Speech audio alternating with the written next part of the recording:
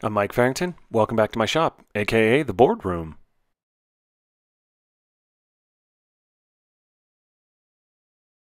So these days the shop apprentice only has two speeds, and that's stop and running. In this video I'm going to be building some tool storage, and I'm calling it a Tool Tansu. And I get started by breaking down some MDF. Here are my notes for the job. You can see the final draft, and here's my rough draft. This project was spurred on by the fact that I rearranged my shop. And I moved my main workbench as well as a secondary workbench closer to a staircase. And after scooting everything in place, I looked at the staircase and realized that was the perfect place to store my tools. And in Japanese furniture making, a Kaidan Tansu is a particular type of chest that has a staircase shape to it. And I've always really liked that furniture form. So that was the inspiration for this tool storage project, and hence the name.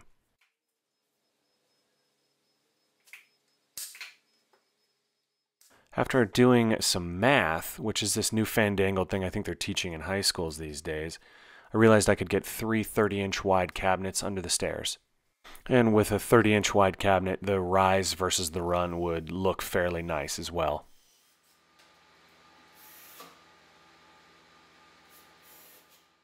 When I want to knock some cabinets together real quick, there's nothing faster than staples and screws. And the staples are really just used to hold the cabinet together while I put the screws in. So when it's warm enough, I have opposing roll-up doors on my shop, and as you can see, it just blows the dust right out, back into nature, and it probably ends up landing on my tomato plants. So I've built a million shop cabinets over the years, and this is the first one that I've decided to round over all the edges on. And with MDF that really helps. It'll save your knuckles when you're reaching in and out to grab tools and you're in a hurry. In the shot you can see I have the two smaller cabinets built and sitting in place, and I'm finishing up the construction of the largest cabinet here.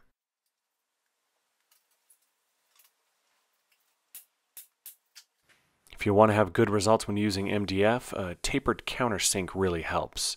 And also move your screw away from the end a couple of inches, and that will also help prevent splitting. Oh yeah, and one more thing, don't over tighten the screws, just tighten them enough till they seat. My two standard assembly screws are 1.25 inch, which I'm using here to apply the back, and I use 1.75 inch to hold the case together.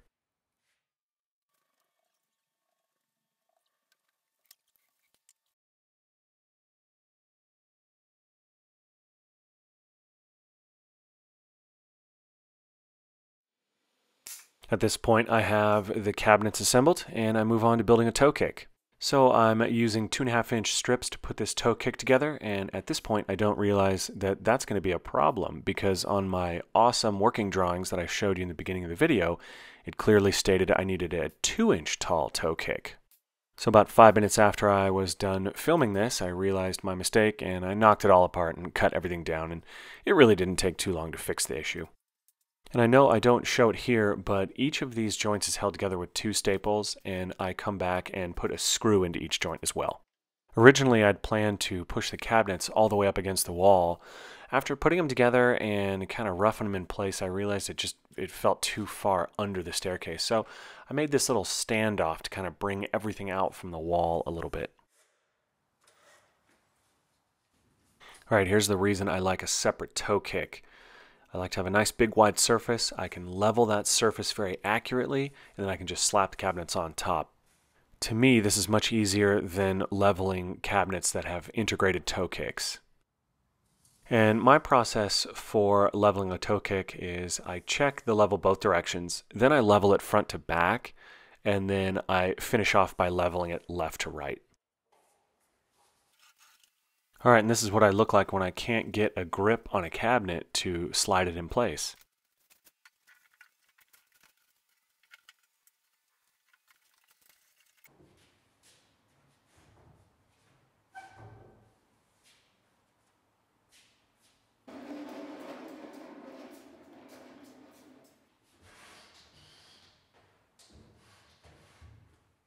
After sliding the three cabinets in place, I was actually pretty happy with the way this looked. I thought it was going to look really cool.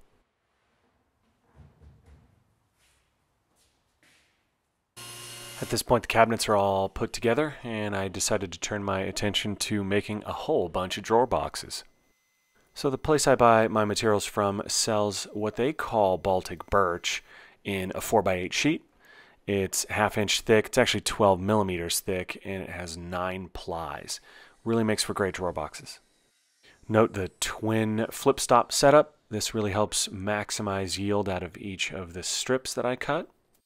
And for these drawer boxes, the sides are cut to 22 and the fronts and backs are cut to 26.5. The last operation before assembling the drawer boxes is to run a 1/4 inch groove about ½ an inch up from the bottom.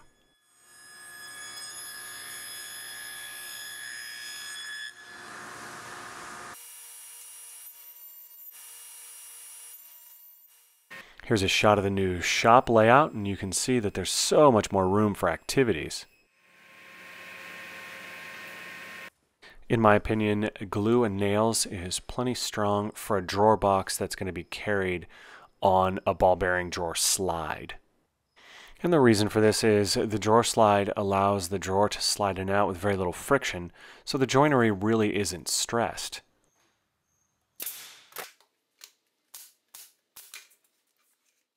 One 1/4 inch thick MDF slides into the groove nicely. It helps square up the drawer box as well. And I'm using 1 inch long 18 gauge brads to hold these together.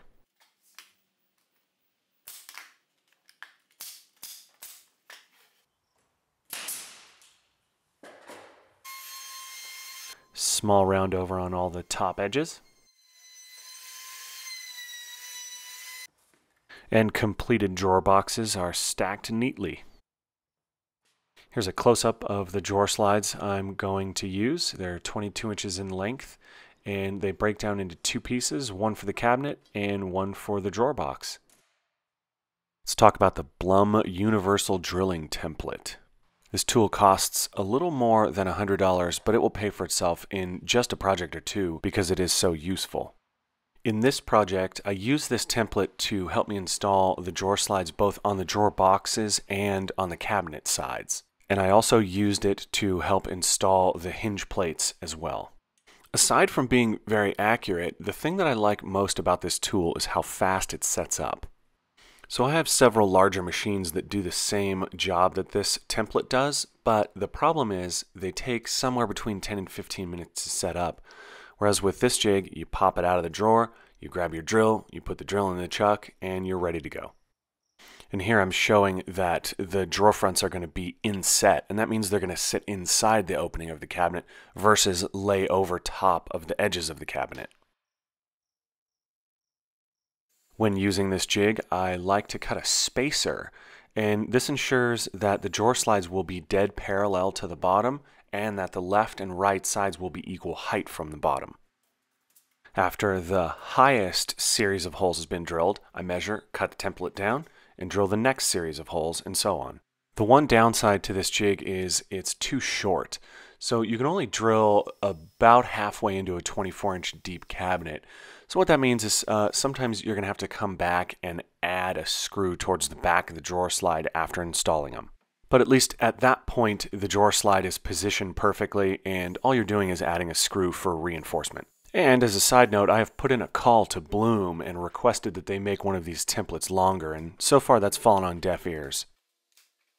Up to this point, I've been using a 5mm drill bit with a stop collar, so that allows me to use these 5mm system screws. And because the connection between the drawer slide and the cabinet is so strong with a 5mm system screw, I'm just putting 3 screws in, and I'm not even going to add an additional screw to the back of the drawer slide. But if things shift around a little, I can always go back and add a screw.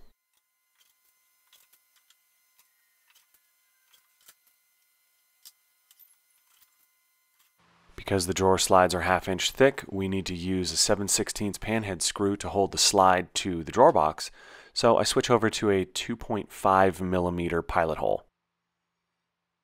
It's during this operation that this jig shows its weakness most, and that is it's a little bit too short. With these drawer slides, and it's important to note that each length of drawer slide, the whole pattern is different, but with these drawer slides, I can only get 2 screws drilled with the template. So I have to come back and add a 3rd screw towards the back of the drawer slide. And I locate that 3rd screw with an automatic punch.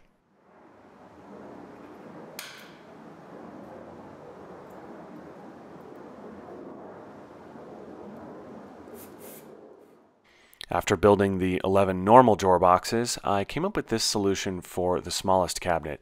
And I think it's going to work good to house my lipping planer, which is a tool I like to have quick access to. With the drawer boxes built and the drawer slides installed, it's time to install the cabinets themselves permanently. Up to this point, I just had them temporarily sitting there. I also added some sheeting behind the cabinets because I didn't want to look at the insulation through my staircase. I thought that would get really annoying. And eventually I am going to put sheeting up on all of the walls at some point when I get around to it. When installing cabinets, I start by clamping and screwing the cabinets together first. And I make sure to put screws in the front of the cabinet as well as the back of the cabinet. And once all of the cabinets have been screwed together, I make any final adjustments to their positioning, and then I screw them down to the toe kick.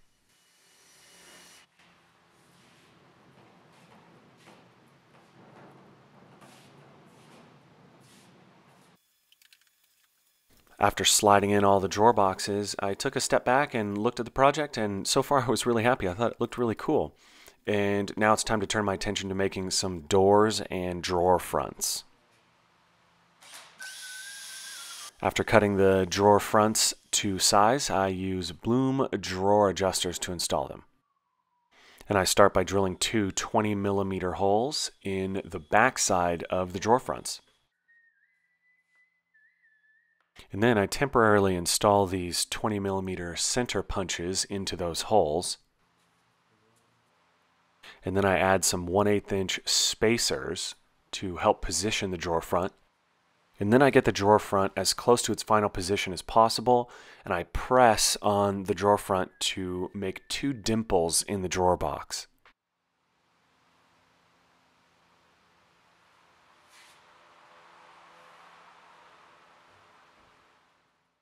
And those 2 dimples mark the locations where I need to drill to put a couple of screws through. Next, I remove the center punches and add the drawer box adjusters themselves. These are 20mm in diameter and they friction fit pretty tight into the 20mm holes that I drilled a couple of minutes ago. Now, the cool thing about these adjusters is they have a little play. So you screw them in and you can kind of shimmy the drawer front around a little bit until it's in the perfect position, then tighten everything down. Also note that I don't rely on these drawer box adjusters as the final connection to hold the drawer front to the drawer box.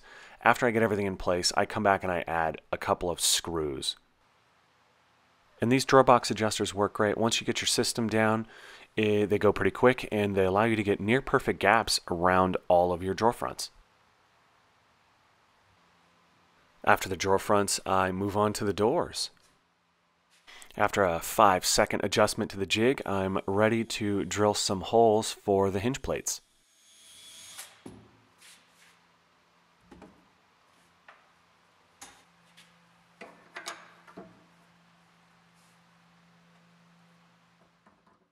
These holes are being drilled further back than the traditional 37mm. I don't remember what the exact dimension was, but that's because the doors will be inset. And in about 2 shakes of a lamb's tail, we have 2 perfectly positioned pilot holes ready for a hinge plate.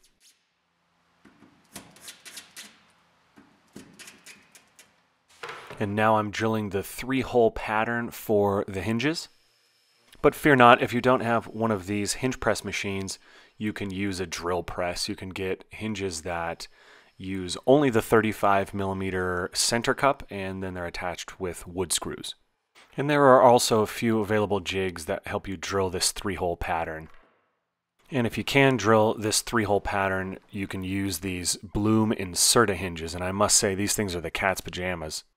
Once the hinges are installed in the doors, installing the door to the cabinet is super easy.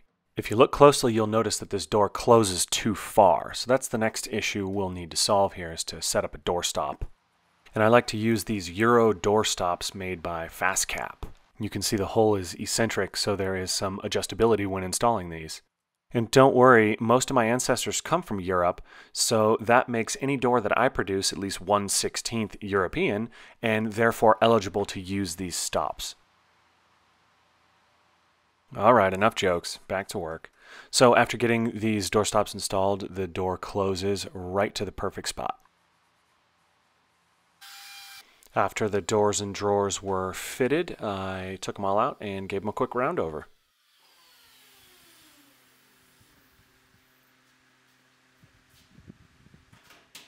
Next, it was time to install some door and drawer pulls. And if you want to see how I organized this sustainer as well as a couple others, check out my video, Carpentry Tool Organization.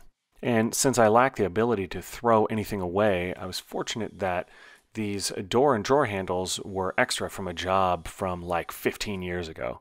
So I finally get to put them to use. And actually, I think they fit this project pretty good. They're comfortable, easy to use, and I think the black looks good with the raw MDF.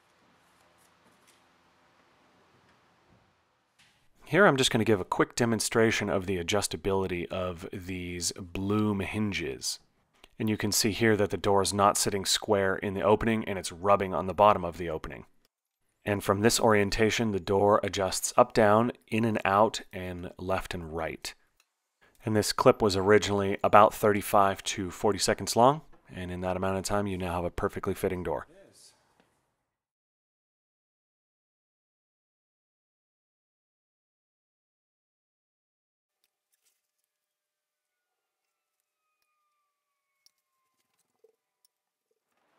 Once the cabinets were finished, I built a few small tool organizers, and then I put everything away.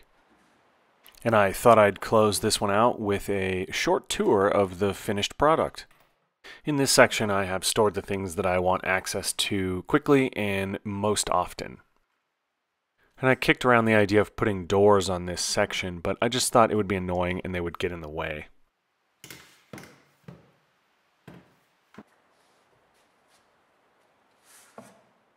In this section, I have my drills as well as extra batteries and chargers. And as you can see, I created a little holster here for my Bosch driver. And I wanted to be able to turn off all the chargers, so I hooked everything up to a master switch. And in the winter when it's freezing cold, I like hot coffee, so I have a small hot plate. And here in this funky drawer, I have my lipping planer as well as 5 or 6 routers that are each dedicated to a particular function. And these center 5 drawers really contain the items that I use the most often: the large domino, my Mafel duo dowler, as well as the lamello biscuit joiner, and the small domino. And I was able to stuff most of the accessories to go with each of these tools in these drawers. In the drawer above that, I have a bunch of cabinet making and hardware jigs. And I also left some room to grow. And above that, I have my selection of screws as well as countersinkers and drivers. And in this far set of 6 drawers, I have some routers, some glue, nails, selection of hand tools like pliers and channel locks, and other random stuff. Overall, I'm really happy with the end results. I think this looks really cool. I'm looking forward to using it, and I'm also looking forward to making any adjustments needed to make it more efficient. It also feels really nice to clean up one small corner of the shop and get it finished. And now it's time to move on and tackle the next job.